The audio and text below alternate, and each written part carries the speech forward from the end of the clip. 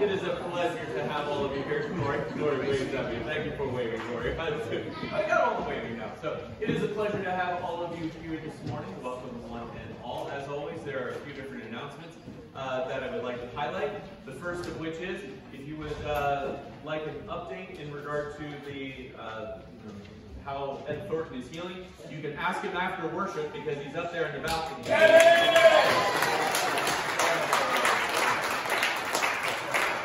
I didn't know you were here. Oh, wait. Oh, no. Well, he comes to the front of the balcony. Thank you for your prayers.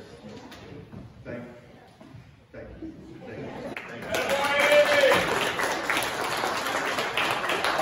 A few different announcements that I would like to put out. The first of which is there's a leadership training that will be taking place this upcoming Saturday the 22nd. Here at Three Bridges Reformed Church. Do not allow the elders, deacons, and pastors' tags to frighten you away from this. It is a conversation about the future of the denomination that will take place amongst the regional group of churches. If you'd like to come and attend that gathering, it is got an email this morning that it has been shrunk down from 9 a.m. till noon. So if that helps your timeline, we'd love to have you come. The sign up is available in here. When you sign up, just click and say that you're just one person, as opposed to filling out the roster for the entire church. If you are attending, please let me know, because I have no idea how many of us are going, and I would like to be able to have a thumbnail sketch of who all's going. So if you're planning on attending on Saturday, just give me a heads up, and we'll have you there. In addition to that conversation, there will be a conversation in New Brunswick on Saturday, March 14th from 9:30 a.m. to 4 p.m. Again, regarding the 2020 vision recommendation. And everyone is welcome and invited to come to that gathering as well. The sign-up registration, the registration info is in the bulletin, and we encourage you to take a look at that as well. The next Wednesday is Ash Wednesday, and we will be worshiping together at 7:30 p.m. We will be able to have the mark of Ash that will be extended to all who are able to gather together in worship as we begin the season of Lent, that preparation time as we move toward Easter, the resurrection of Jesus. There will be a fellowship meal that will take place from 6 to 7, and everyone is invited to come to both. But I very much encourage you and invite you to take that time to get together, to worship, to gather in this space to focus on God. So Ash Wednesday is the worship service at 7:30 p.m. and then the fellowship meal that will take place from 6 to 7 earlier that evening. The last announcement comes to us is a stewardship conversation. Durham's going to be making it. He told me that it is a very brief 42 minutes. There are 72 slides. So here you go. I don't know what he's going to do. Sit back, relax, and enjoy. So I get to be the kickoff here for stewardship campaign. And we're going to talk just a bit about missions. And we have some wonderfully creative people in our church. I'm not one of them. So thanks to... That's not true. You're creative in all sorts of ways. No, not in visual. In other ways. So what I wanted to talk, so Sheila had the idea of the ripple effect, and you can read the phrase up there, but if you remember, I actually was paying attention, right? So Ryan was talking a few weeks ago about, being the guy that smiled at the other people in ShopRite and tried not to freak them out, right? But the idea is, a little drop can spread and go a long way, right? Does everyone know the phrase, random acts of kindness?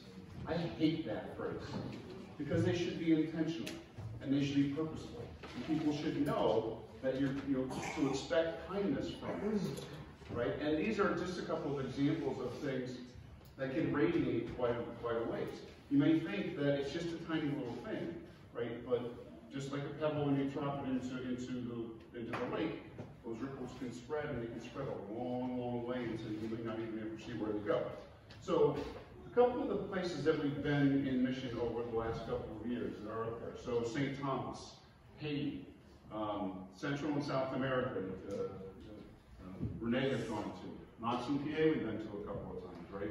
These are some places that we have impacted just in the last couple of years through the missions program for the church. A couple of things that we're looking to do this year and in the not so distant future. Locally here in Hunterdon County, right? There are a lot of organizations that we impact. There's a lot of different things that we do. We give some money. We have an opportunity to physically participate. Larger in New Jersey, we're getting more connected with Make-A-Wish, right? So there's a lot of opportunities there. Globally, we have the well project, the water roller project. Plus, we have our missionaries in Niger, Jeremy and Susan. We pray for them every Sunday, and we hear their needs. But we got to remind them that they're actually people that are committed their life in Niger, doing a tremendous amount of work. We also have a mission trip coming up in North Carolina in the summer.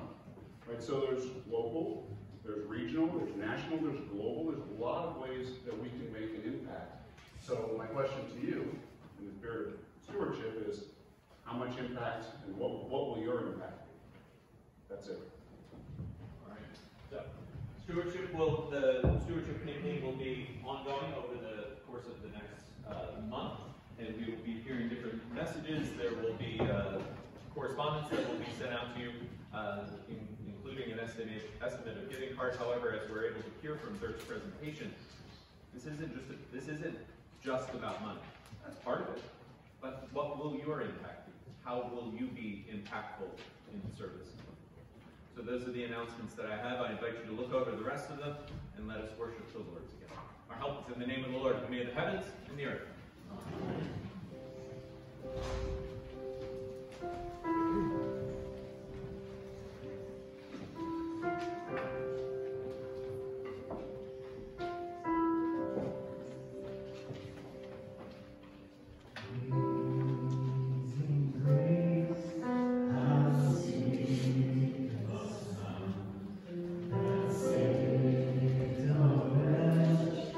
Like me.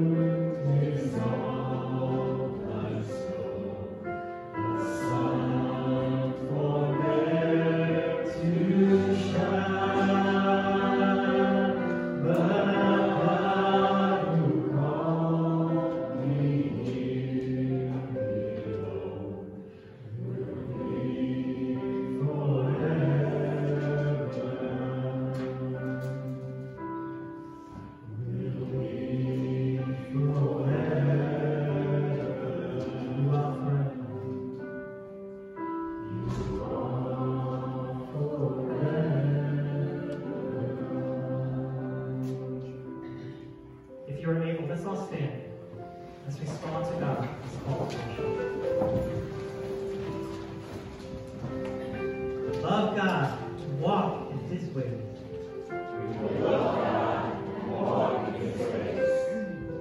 Hold fast to God in everything you do.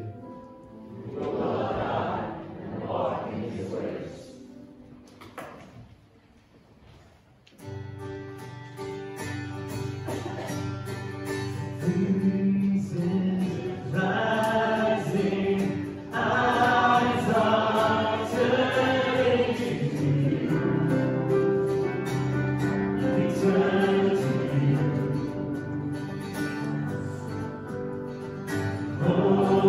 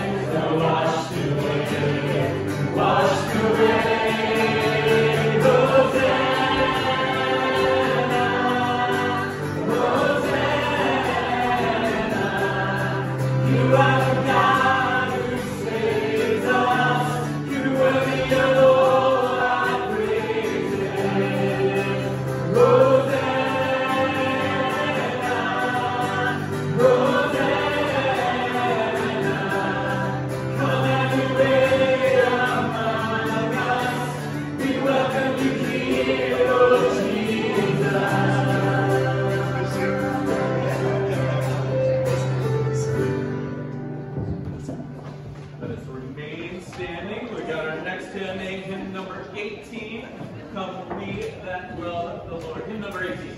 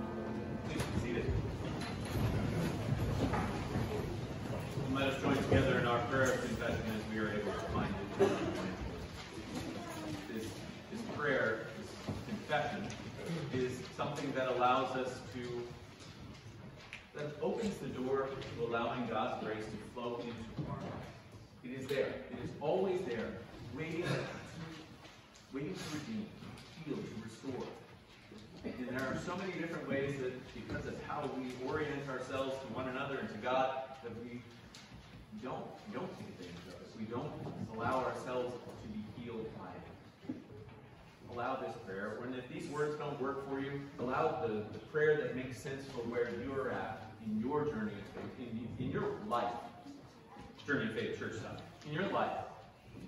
Offer that prayer up to God. Allow it to be heard so that grace is able to flow right now. Let's join together in prayer. Let us pray. Loving God, you call us into community. Teach us your ways and bless us in abundant ways. Yet we turn aside to follow other paths. We take the easy way out, listening to the world's call rather than your call to commitment. We quarrel with one another, letting differences divide us. We cherish our resentments, shutting off our hearts from forgiveness and reconciliation. We cling to petty jealousies, feeling we deserve more than we have. Forgive us when we wander from your love. Draw us into community with each other and fill us with your grace, that we may grow in faithfulness and work together in peace. Lord, hear our prayer. Amen. Friends, this is the truth, this is the promise, this is the reality, that in Christ we are forgiven. Thanks be to God. Praise be to God for this gift that we did nothing to deserve, and yet this gift that freely comes into our life. It is not, God is not set up in a way where, all right, if you do this for me, then this is what you're going to get in return. Jesus came, even though humanity, even though we did it wrong, came into our lives, lived, showing and living that life of love and life of light, even to the point of dying on the cross for our sake, so that we might have the opportunity to be forgiven. That is how great God's grace is, how great God's love is for all of us. Live in that light, and allow that light to shine through you. You are forgiven. Hear also the words of our Lord Jesus Christ, as he said, you shall love the Lord your God with all your heart, with all your soul, with all your mind, with all your strength. Love God. What does that mean to love God? for each of us, because we hear it differently, we live different lives. What does it mean for you to love God? Let that flow through. The second law is like, you shall love your neighbor as God has first loved you. God has loved you and wants us to share that love with the world, out into the world. Let it flow. God has blessed us in remarkable ways. Let that grace be felt in how we live with one another. Praise be to God for this amazing work.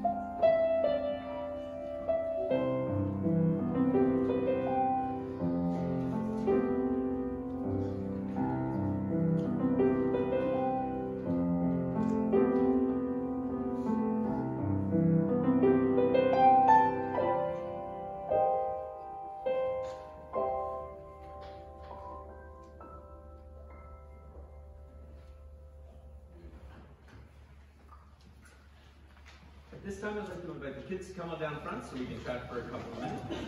All in school, all on down front.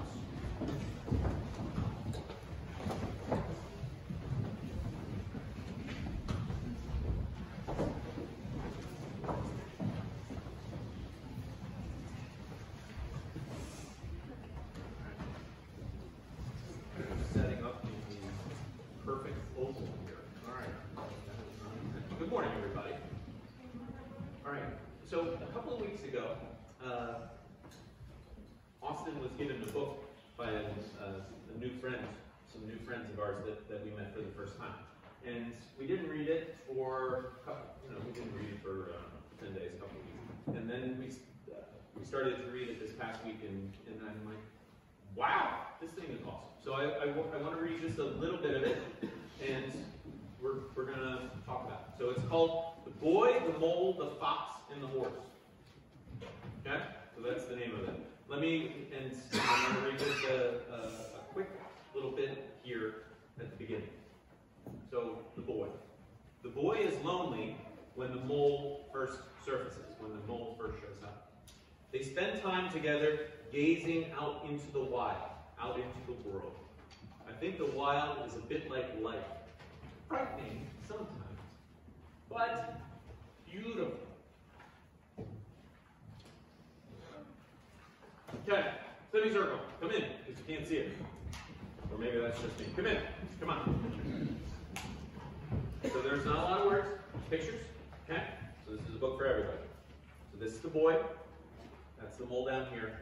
This is the boy saying, hello. There's the boy, there's the mole. The mole says, I'm so small. Yes, said the boy.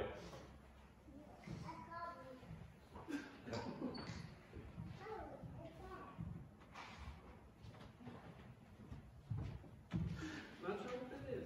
All right. Yes, said the boy, but you make a huge difference. All right. So what do they? So the boy helps the mole up onto. Wait a minute. The boy helps the mole up onto a tree. Okay. So there's a tree. There's the tree limb. What do you want to be when you grow up? The mole asks. So they're out there on the tree.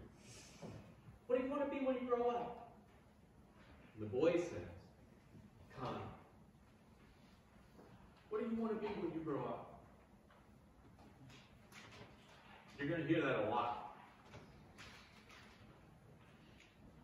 You're going to be told that you need to think about it a lot.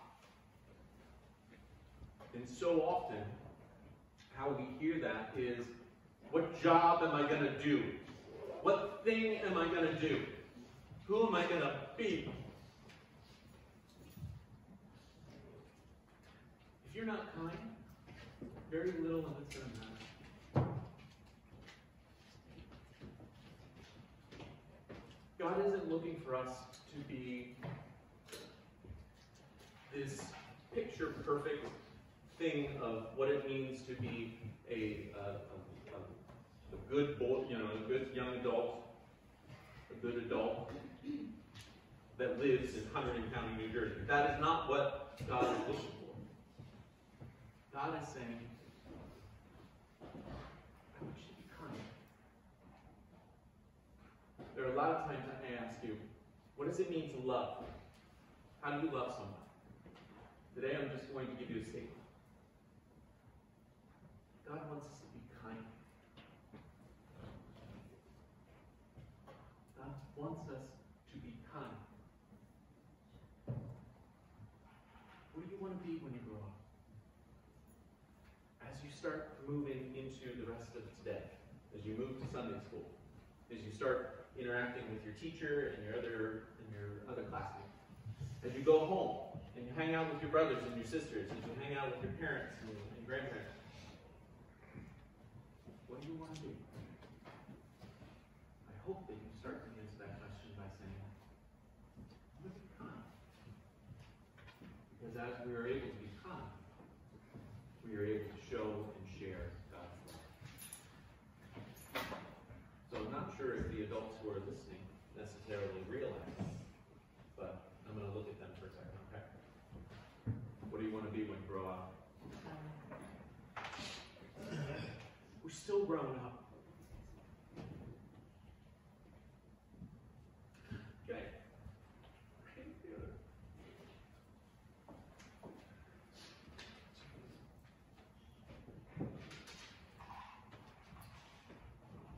God, you want us to show and share your love.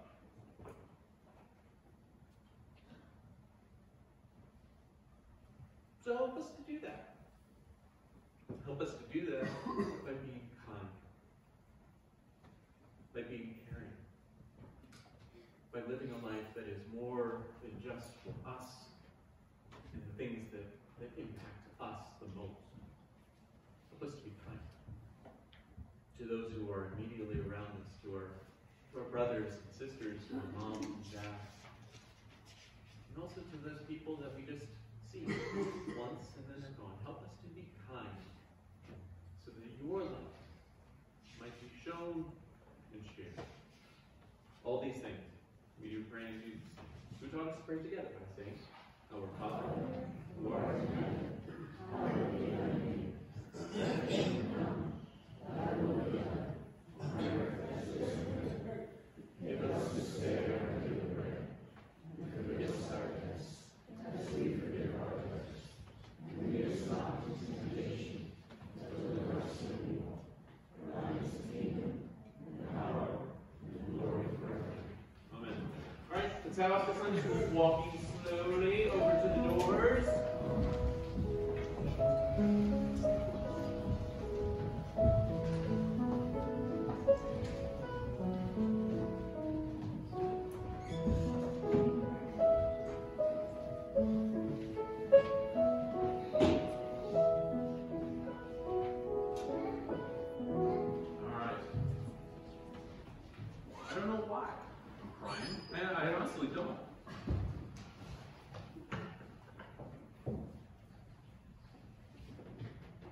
Be open to it.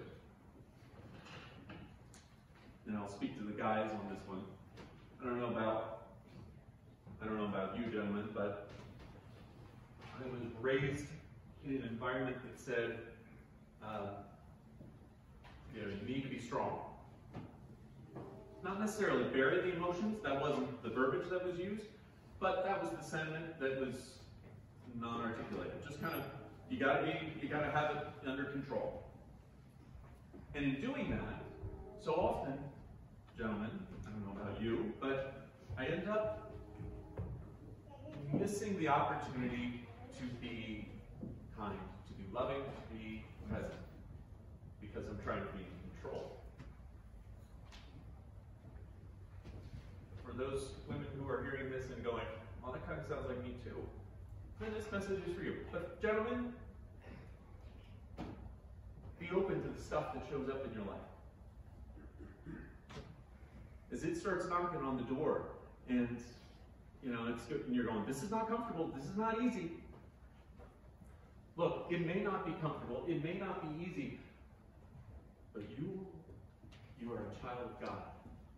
Feel it. Let it out.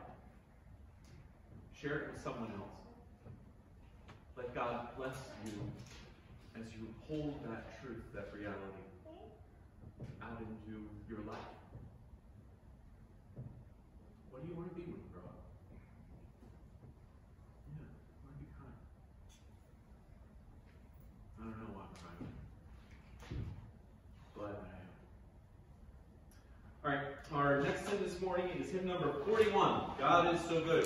Ready, Dave? Dave is always ready. Get forward.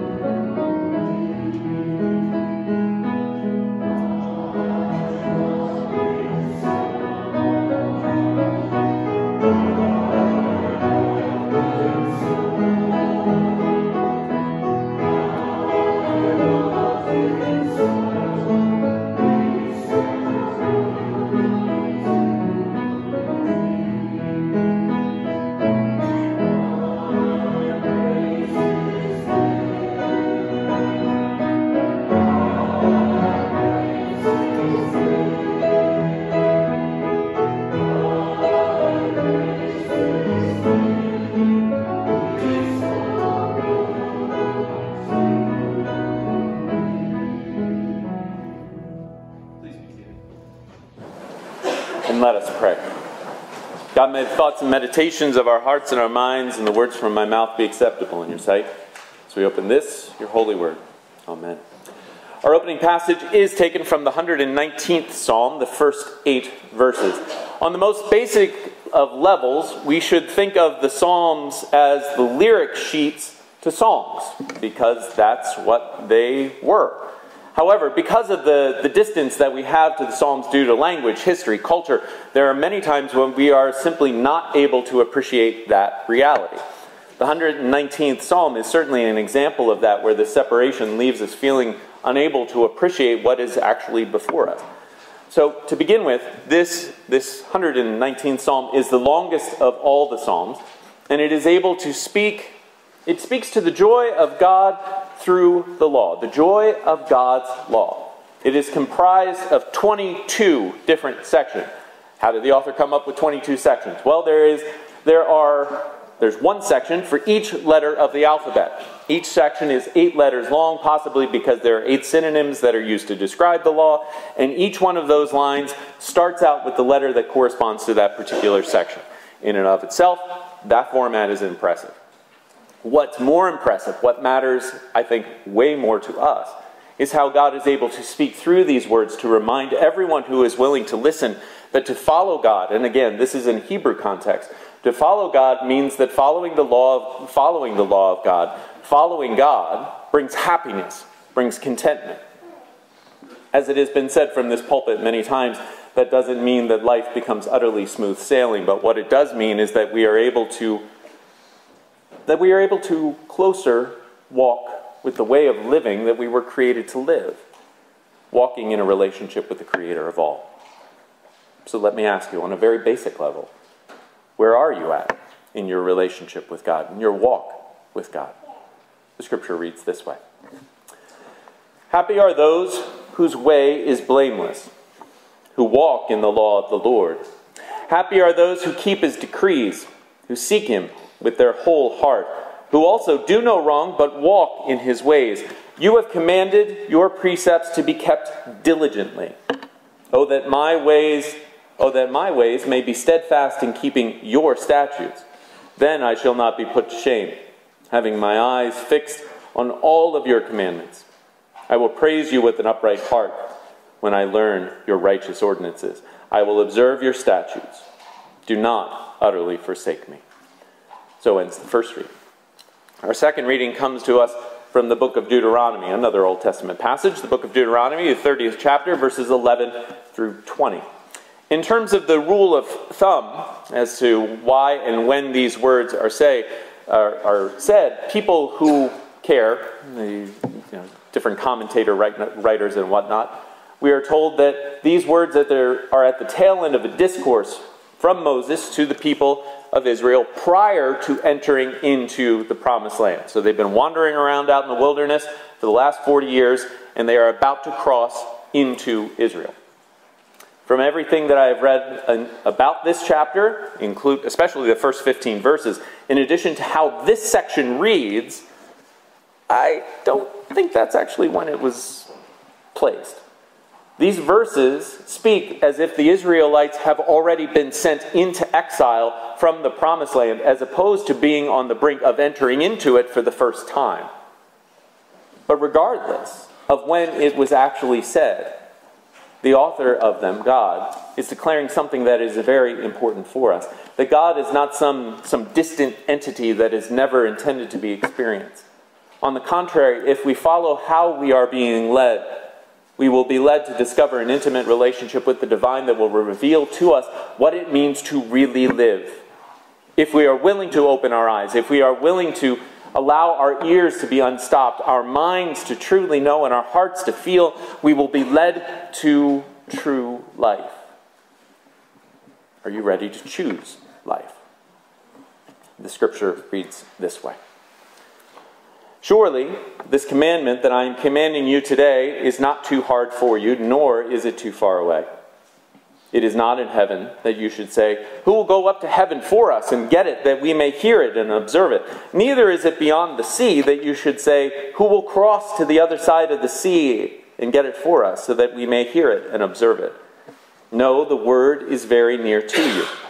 It is in your mouth and in your heart, for you to observe it. See, I have set before you today life and prosperity, death and adversity. If you obey the commandments of the Lord your God that I am commanding you today, by loving the Lord your God, walking in his ways, and observing his commandments, decrees, and ordinances, then you shall live.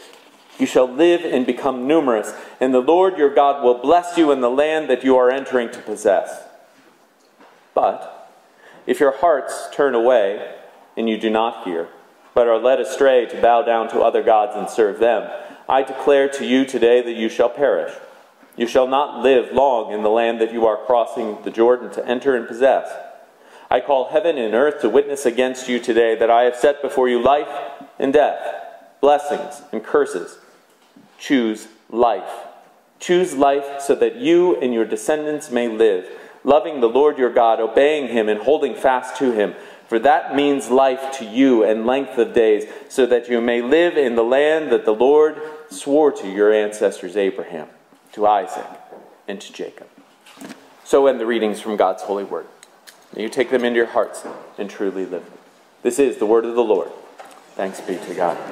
One of the ways that people can read these passages is that what God is looking for us to do is follow the rules. And I certainly understand that perspective.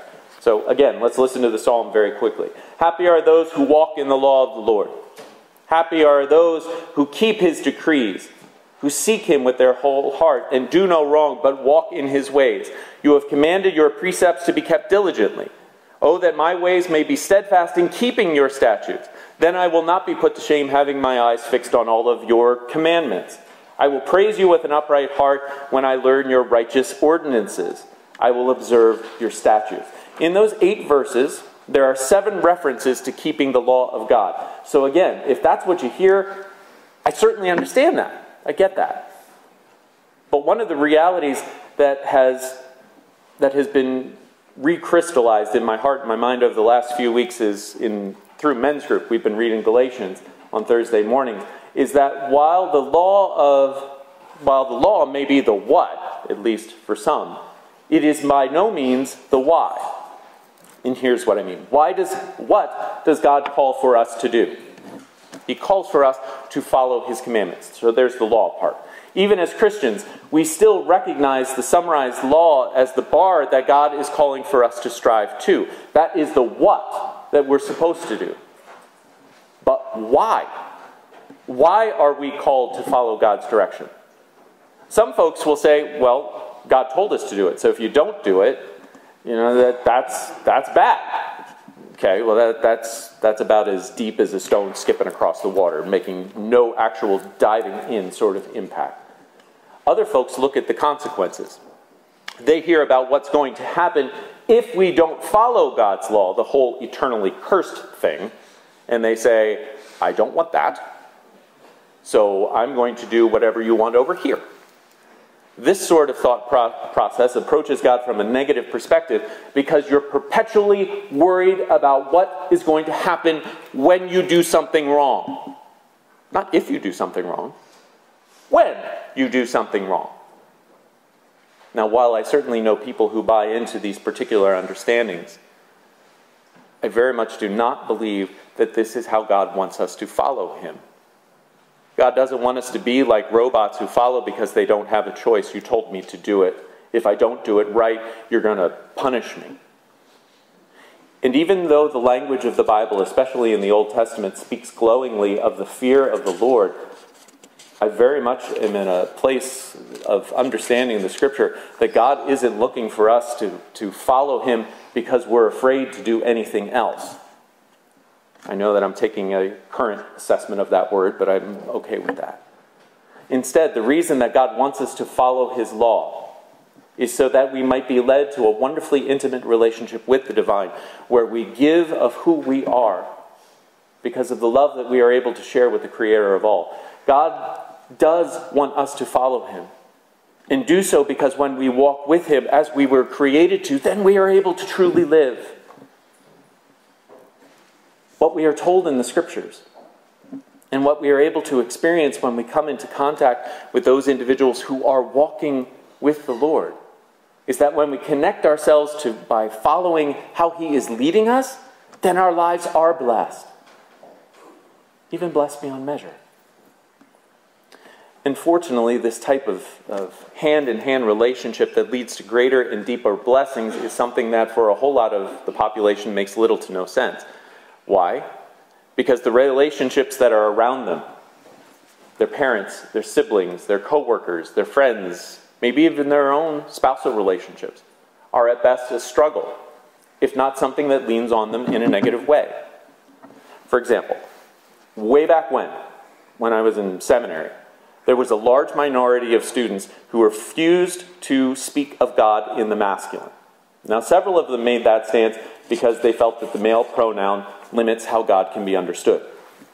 Totally get that one. I can handle that one. However, there was another segment of the crowd that refused to refer to God in the masculine, not because of a theological stance, but because of the horrible relationships that they had with males during their lives. So much of what we think about God is influenced by the relationships that we have with those who are around us. Something that we need to remember is that all of these relationships are influenced by the brokenness of sin. Now, I'm not saying that any of these relationships might not be good in quite a few ways. What I am saying is that we need to recognize and appreciate that the way that God is calling for us to live with him should not be bound by the imperfections of our fallen world. God is looking and longing for us to trust him with everything that we've got. Even, especially the uncomfortable stuff. The stuff that we're going, I don't know where this is coming from, but here it is. And again, it doesn't mean everything's easy. It doesn't mean everything is good and hunky-dory, but it can still be blessed because we are walking with God, hand in hand. What keeps running through my head is the Genesis imagery of Adam and Eve walking in the garden with God. Not bound by any restrictions, just walking with God. And beyond that, we need to recognize the consequences of walking and not walking with God in love. They're not just in relation to ourselves. That's what that statement of choose life so that you and your descendants may live is all about. Because how we live, it acts as an example to those who are around us, to our loved ones, to our friends, to our co-workers. Much like they can be an example to us, negatively and positively. We can be a positive or not so positive example for them. We model for other people what living a life of faith means. And if we say that we believe in God, if they know that we believe in God, or at the very least go to church, and we act as if our lives and our relationships are without hope, then what are we saying to the world outside? Not only to ourselves, what are we saying to those who are actually taking us in? We're saying that God's promises to care for us, to love us, when we are connected to him, are nothing more than a lie, because we're without hope. They're not a lie. When people are able to start to live out that life of loving God with their whole heart, soul, mind, and strength, just stepping onto that path, loving God, their neighbor as God has first loved them, relationships begin to go stronger. When people commit themselves to God, and I really mean start to turn it all over. It's not a light switch where it's all in or not. It's moving in that direction. Moving in that direction. When we start to turn it over to God, the good, the bad, and absolutely the ugly, that's when love is able to be shared in truly amazing ways in our relationship.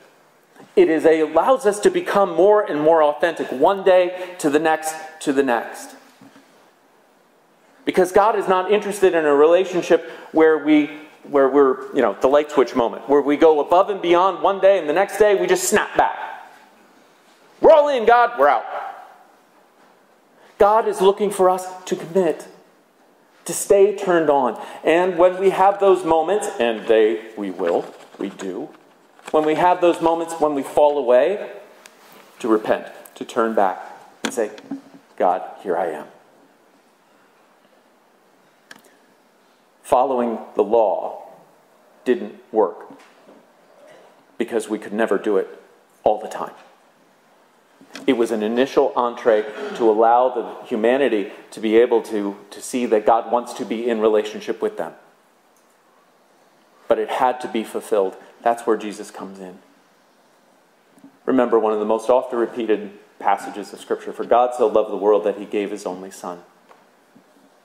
God loves us so much, wants to be in relationship with us so deeply that he was willing to sacrifice his Son for us. That is the sort of sacrificial life that God is longing for us to have. Especially in those days when it feels like we should be doing the exact opposite. What do you want to be when you grow up? I want to be kind. It doesn't have to be complicated. I know we've heard that refrain over the last few weeks, probably going on a couple of months now, but it's important. It's important to be able to be that rock that doesn't just skip across the water, but that dives in and makes an impact. And we can hear that in terms of stewardship stuff. We can hear that in terms of mission. It is a life-changing reality. Where are you at with your walk with God? And if you're able to say right now, it's not so good. Do you realize how good that is? To be able to be open and honest and say, yeah, it's not so good right now. That's stepping in the right direction. That's being open and authentic. Because walking with God is not that light switch. It is this long, bending road that ultimately allows us to be blessed by God in miraculous ways and be a blessing unto the world. Where are you at in your walk with God? Walk with him. Trust that the love, the care that he has promised is real, it is authentic, it is for you. And know that as you live it out, as you receive it, you will allow that love, that care, that support to be felt in other people's lives as well. We are blessed. We can be a blessing. Let us follow the Lord. Let us choose life. Let us pray. God, we thank you so much for continuing to reach out into our lives to bring us back again and again and again into the intimate and loving relationships that you have created us to be in with you. God, work through us so that we might be able to place you first. And help us to see how in taking this step of faith, we are taking a step toward truly living, being blessed and ultimately being a blessing. God, thank you for today and for the ways that you are reminding us to truly live. In Jesus' name we do pray. Amen. We now have the opportunity to give of our tithes and our offerings. So let us get back to God, as God has first given to each of us.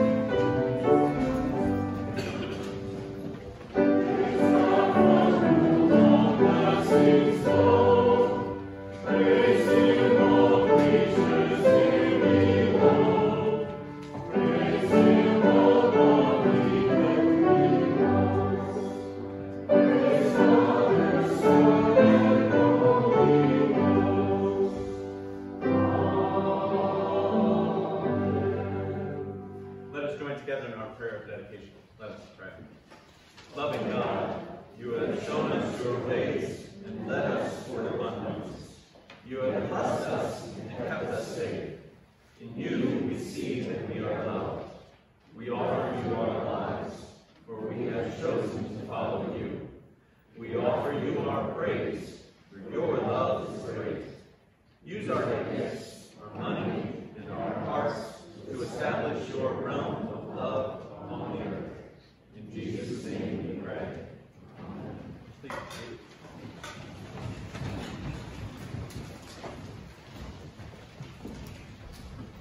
And let us pray. God, as we gather into this place of worship, into this place of sanctuary, we are able to be reminded of this life that you are calling us to. We're able to hear in the midst of Scripture the reality of the law. And we know, through the gift of your Son, we know that following you is fulfilling that law. But not to the letter, but in allowing the Spirit to come forward, to be felt in everything that we do. So Lord, as we move into our lives, as we move forward in walking with you in faith, help us to choose life by allowing your light to shine, by being kind, just as simple as being kind. Lord, you have called us. Here we are. Help us to follow. It is in that desire that we come to you with our joys and our concerns. We pray for Jim and for Blanche, for Michael. We pray for Donald and for Chris, for Melissa, for Meredith and Austin, Casey, Jack, and Carter, for Logan, Kate, Lois, and Aldrich. We pray for Lois and Sue. We pray for Kim, Sue, Ed, for Joanne. We pray for our missionaries in Niger, Jeremy and Susan, for Jan and Steve, for all of our kids, for everyone down in Susavan and Haiti. For those who are serving in the military connected with our congregation, we pray for Ben and Carlos, for Joel and Nick, Giuseppe and Ken, Tanner, Sean, and Joe. And we do pause, so that we might be able to come to you in the quiet of this moment and hold up to you all the people, all of the situations that we carry with us. Whether because they are hard, or because they are joy-filled, Lord, we carry them. And we carry them to you. Lord, hear our prayers.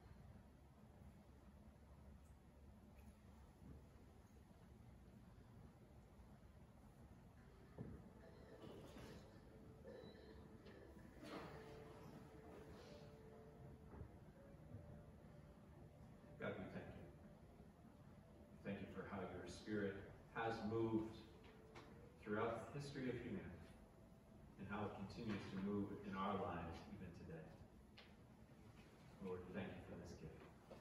It is in Jesus' name that we do pray.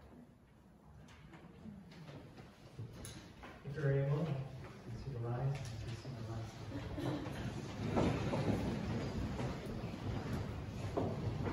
Moving timeless, your love has saved us, your love still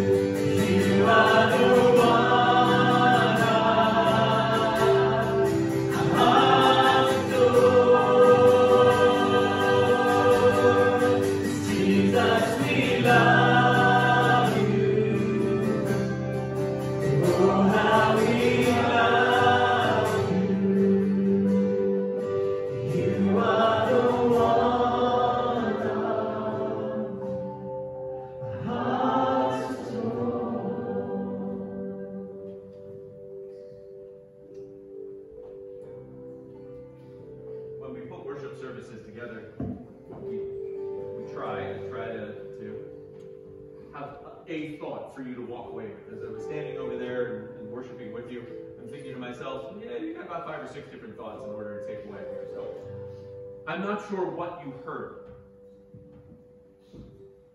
What I do know is that whatever you heard is of God.